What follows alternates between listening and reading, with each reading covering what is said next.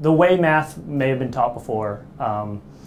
So a page full of skill and drill problems in isolation, and said, here's 50 problems, go solve them. I stand in front of the room, say, this is how you do it, now practice. That was easy for students in that they didn't have to do a lot of work, because I could guarantee do step 1, step 2, step 3, and you'll learn it, but you'll learn it for now, or you'll learn it for the test at the end of the week.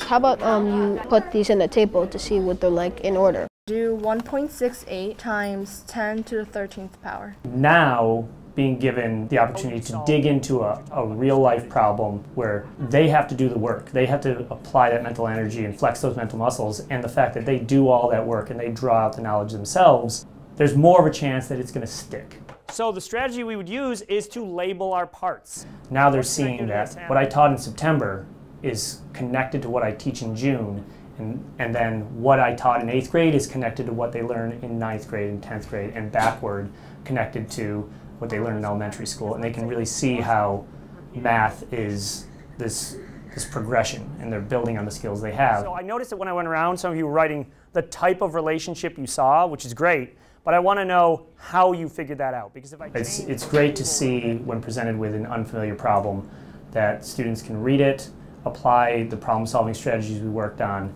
and say to themselves, well, I know these basic skills from earlier in my school career, I'm going to apply them here, and then afterward, I'm going to have this new concept that I developed on my own. So rather than being just a passive participant, they're really active in it. It's a lot less me and a lot more of them, and I serve more as a facilitator of their thinking.